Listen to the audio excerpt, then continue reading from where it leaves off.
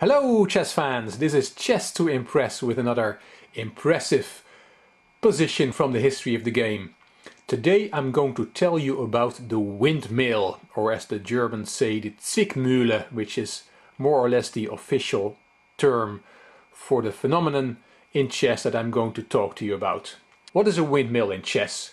Well, let me take you back to 1925, where Carlos Torre played Emanuel Lasker, the reigning world champion. Lasker got a bit distracted during the game because he got a telegram from his wife saying that the contract had finally been signed for his theatrical play to be performed. And I got this information from the book Chess Curiosities from Tim Krabbe.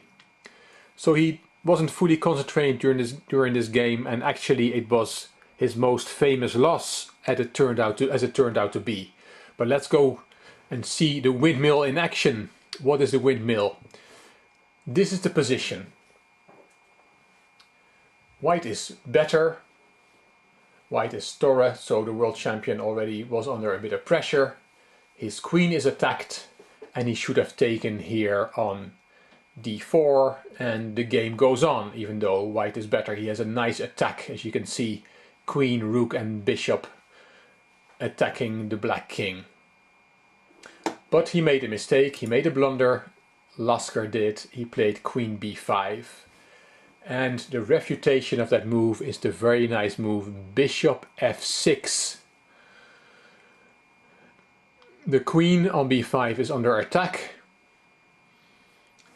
but the queen on h5 as well, and Lasker had no option. He took the queen on h5, but he probably saw what was coming. And there is rook takes g7 check. King h8 is the only legal move. And now we see the windmill in action. Rook takes f7 check. King g8 is the only legal move. And the rook goes back. We have the same position, but without the pawn on f7. King h8. Rook takes b7. Check. The king can only go back. The rook goes back. And we have the same position, but now without the bishop on b7. So with this combination of two moves, white has three moves. King h8, rook g5, picking up the queen. And after rook takes h5, the windmill is over. But white has won so much material. He's now a piece up for the queen that he originally let be en prise on h5. He has won that queen back, but also a bishop and a pawn in the process. And Torre went on to win this game. I'm going to show you a few other examples of this windmill phenomenon. Aaron Nimzowitsch was inspired by this game, and in his famous book Mein System he gives the following position, which also has a windmill aspect to it.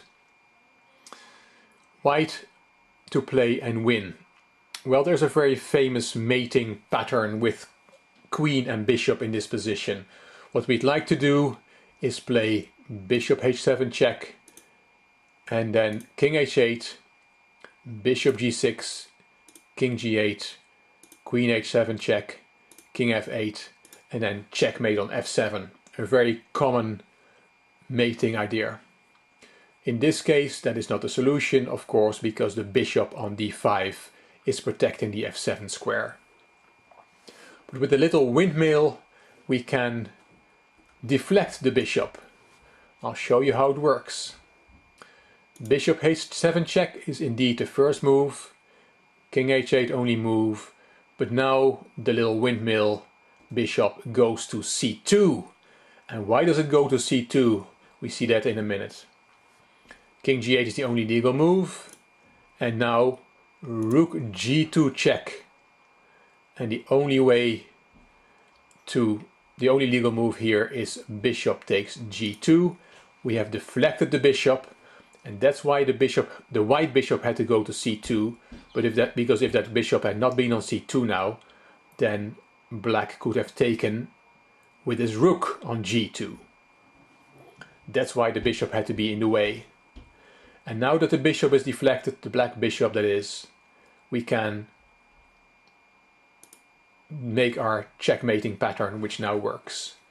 Bishop h7 check, and the same moves as before, but now queen f7 is checkmate because the bishop has been deflected. A very nice composition. This is a study from Bondarenko from 1961, and this shows the ultimate extreme of the windmill. Let me quickly show you the solution. It's white to play and win. The only move that wins is a rook sacrifice to set up the windmill. Rook h8 check, king takes, and the other rook comes to c8. King h7 only move, and now the windmill comes in operation. Bishop g8, king has to go back, and now the bishop has free moves galore. King h7, and the rook and the bishop goes back, and every time I just click through the moves, as you can see, every time the bishop has to go back to g8 to reload the windmill, and then goes and takes another piece. And there is a nice finish to this, because after bishop takes a 2 check, king h7, we reload one more time,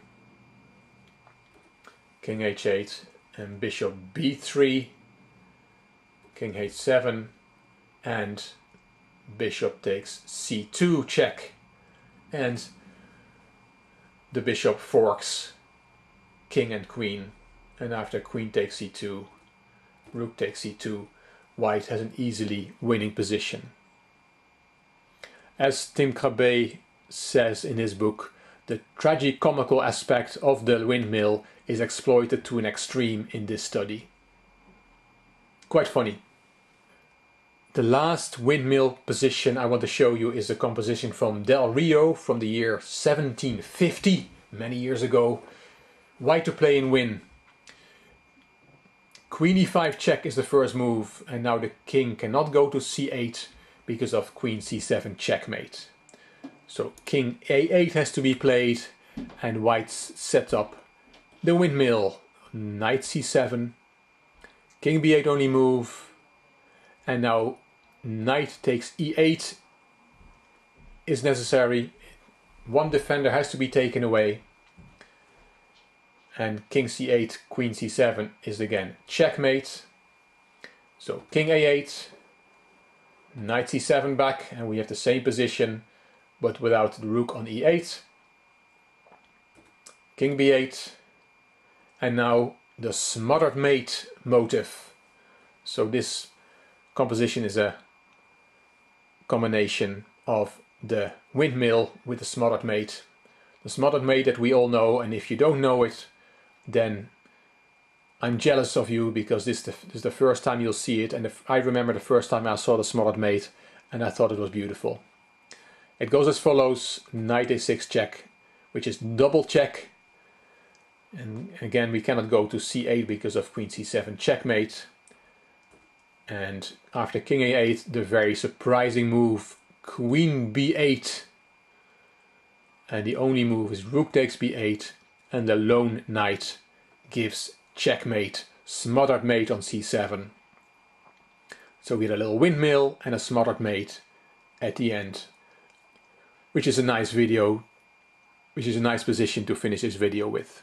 Hope you enjoyed this. If you did, please give it a thumbs up, and please subscribe to my channel so you'll be notified when I post my next video. This is Chess to Impress. Thank you for watching.